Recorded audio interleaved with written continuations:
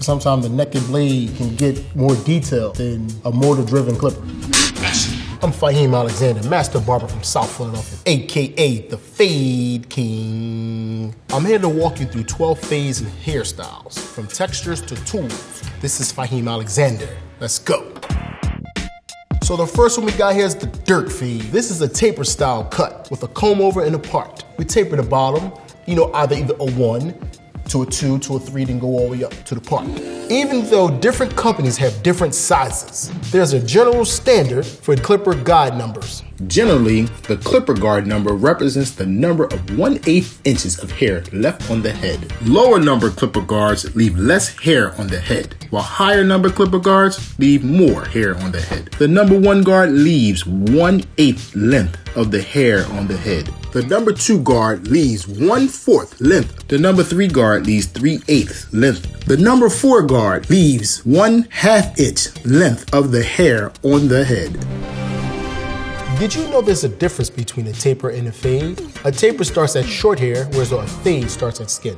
Here we have the skin drop fade, one of my favorites. It's real smooth and easy to do. Start off skinning it bald. You want to go from a 0 to a 1 to a 2 and fade it all the way up to your pump. So in this next photo we got here is a taper fade with long hair. This fade right here is one of my favorite fades from the 80s, 1.5 guard, trim off a little off the top.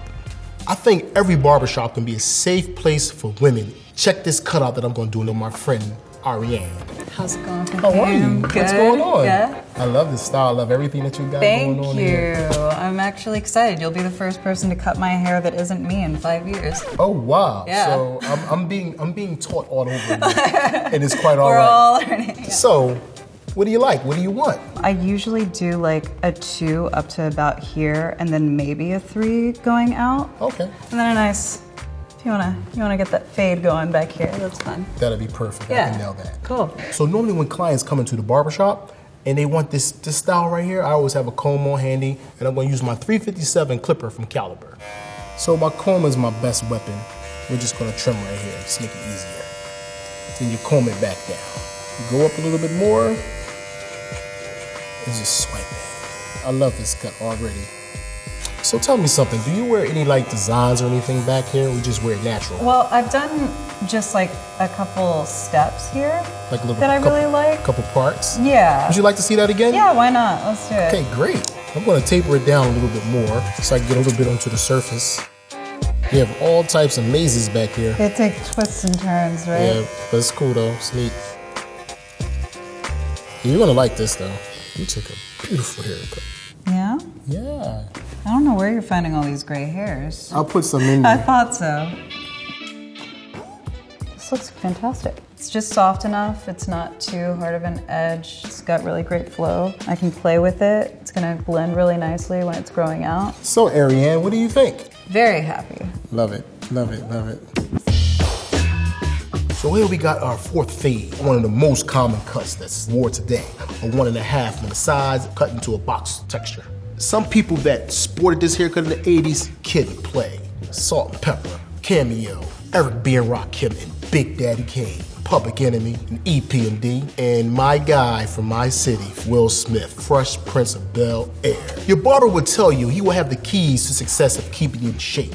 I like a little bit of spritz, a holding spray, a blow dryer. Back in the day, you're in the mirror in the bathroom, you patting it down to make that square shape. Every other week to keep it fresh, you should buzz your sides.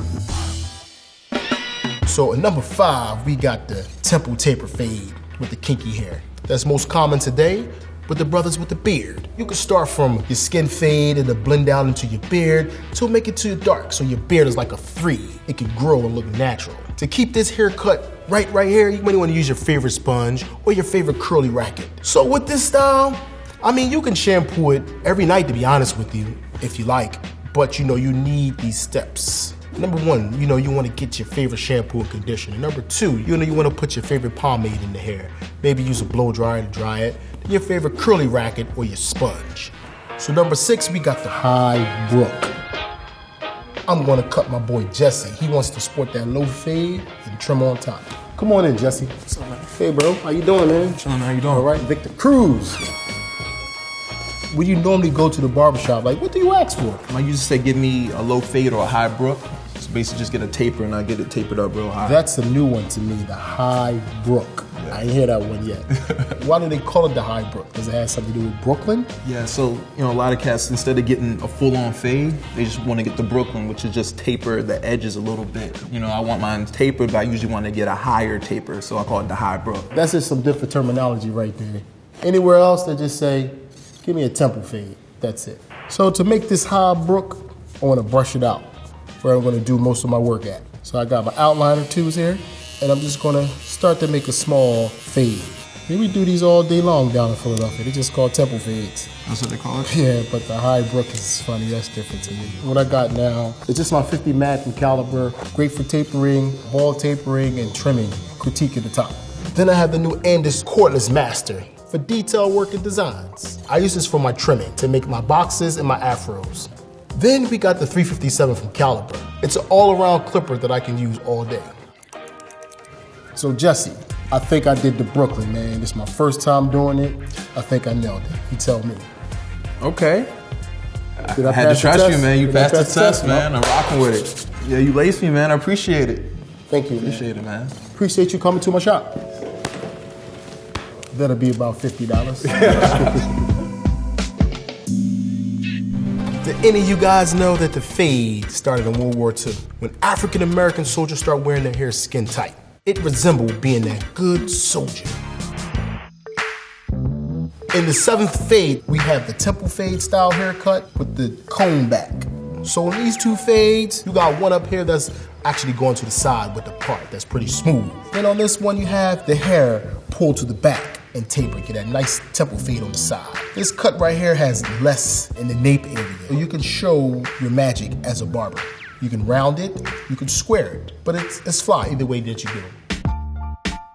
Number 8, we got the mohawk with the beard. And it's popular in the barbershops all around the world. It's kind of like one of my favorites, but I want to freak it Philly style one day. I mean, if you want this popular style, it's real easy to do. Roll your hair out, buzz the sides. So in the 9th photo, we got the burst fade.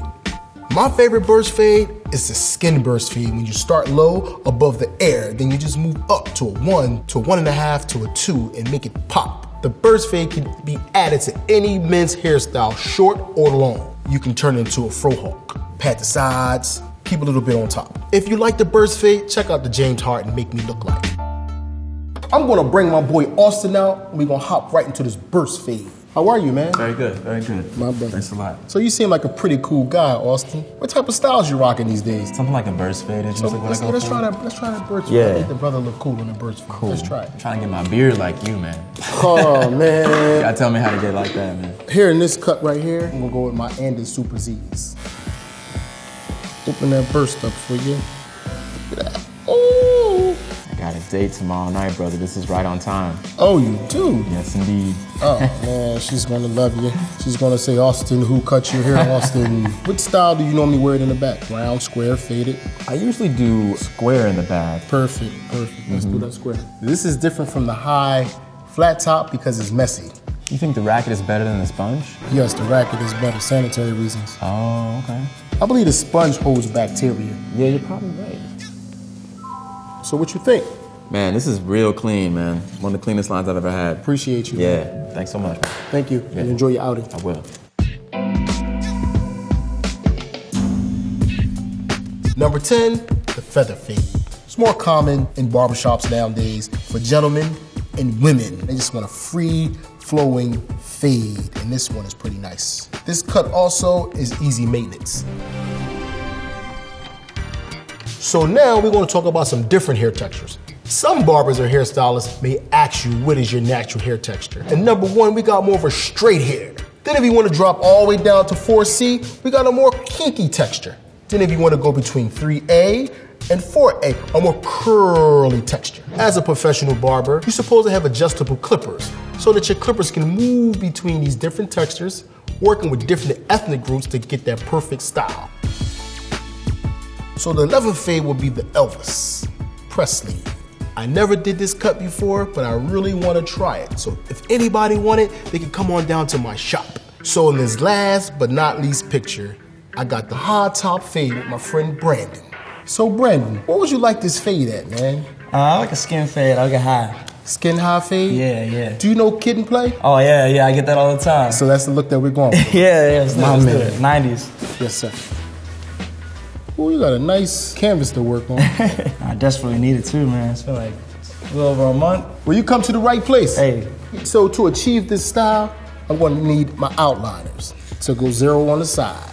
So what I'm doing here, he wants a high top fade. I cut in my first guideline to make it real short on the bottom. I'm going to show you how to knock this guideline smooth out. I got the 50 mag with a 1 guard on there. So right now here, I'm knocking out most of the bulk. Now I'm going in to clean my guideline up. So take some adjustable clippers. Don't 0 them, turn them all the way out as far as they go.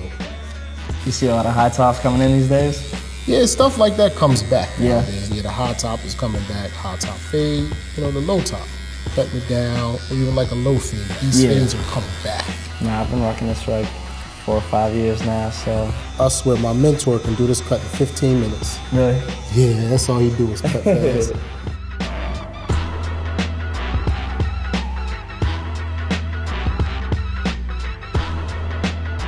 All right, Brandon, you ready to see this cut? Yes, I am. There you go, buddy. Damn, look at that line though.